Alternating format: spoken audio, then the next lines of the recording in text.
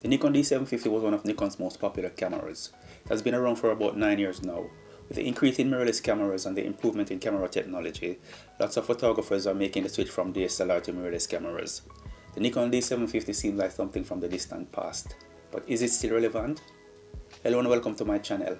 Before we get into it, if you like this video, please hit the like button and subscribe if you want to hear more of this type of content. The Nikon D750 is like the gift that keeps on giving. It was great when it was first released in 2014 and still performs excellent in 2023. It was the first Nikon full-frame camera to have a tilting LCD screen and built-in Wi-Fi. It was ahead of its time when it was first released. It's packed with a lot of professional features. That's why it's loved by both wedding and portrait photographers. The Nikon D750 was my first full-frame camera, and it has always been one of my favorite cameras to use. It produces sharp high-resolution images. It's lightweight, compact, slim built and has a deep grip. That makes it a perfect choice for professional photographers. Even though the Nikon D750 is an excellent camera, it may not be the right camera for you. If you're looking for a camera that shoots 4K videos, has in-body image stabilization, a fully articulated screen, high detect autofocus, then this is not the camera for you. The Nikon D750 is for someone who is upgrading from a crop sensor camera to a full-frame camera, or someone who wants to buy a camera but don't want to spend a fortune buying the latest camera, someone who's on a budget. It has been discontinued and has been replaced by the Nikon D780, so it's only available used. You can get it here in the UK for about £600. This is a 24 megapixel full frame camera that produces excellent image quality. The 24 megapixel sensor is able to capture more light and more details, which result in higher image quality, beautiful colors and skin tone. The Nikon D750 image quality is similar to that of the Nikon Z6. If I took a photo with both cameras, you would not be able to tell the difference.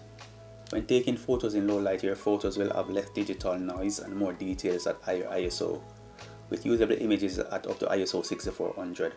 Shooting at a higher ISO allows you to shoot at a much faster shutter speed. The autofocus on the Nikon D750 is not great when compared to cameras that are on the market today, but for a 9-year-old camera it works really well. It has 51 focus points that makes it easier to track and maintain focus on a moving subject. There are many situations where you need to shoot in low light. Focusing in low light can be challenging for most cameras, so having a reliable camera is vital. The Nikon D750 focuses quite well in low light situations. That makes it a great choice for photographers who does a lot of low light photography. The dynamic range on the Nikon D750 is excellent. It has 14.5 soft dynamic range. That means more details are captured in the highlights and in the shadow. It also means that if you underexpose or overexpose your image, it will give you the latitude to recover blown out highlights or deep shadows, especially when you're shooting in RAW. The Nikon D750 shoots 6.5 frames per second continuous. Again, that is not fast if you're comparing it to cameras that are on the market today. If you're a sport photographer, or if you shoot fast moving subjects, maybe you'll need something a little faster. 6.5 frames per second is good enough for general photography and moderate sports activities. The Nikon D750 doesn't shoot 4K videos, it shoots full HD 1080p videos up to 60 frames per second. 1080p videos are suitable for most situations. It comes with zebra stripe warning.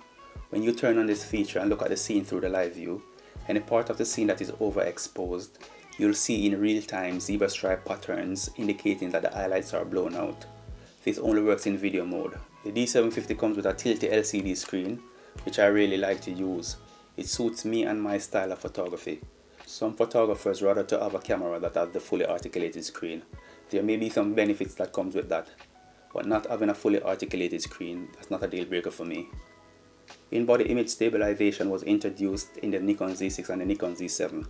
This helps to keep your image sharp despite camera shake. The Nikon D750 doesn't have any in-body image stabilization, but there is a workaround. You can buy lenses that are stabilized and you will get a similar result. The D750 has dual SD card slot, and this gives you more flexibility when it comes to storage. The Wi-Fi on the D750 can be connected to your smartphone when running the SnapBridge app. This allows you to share your photos right away to social media. The D750 has a time-lapse function that allows you to create time-lapse movies. The camera will automatically take photos at a selected interval to create time-lapse movies. When it comes to battery life, the Nikon D750 outperforms most mirrorless cameras. It has an excellent battery life.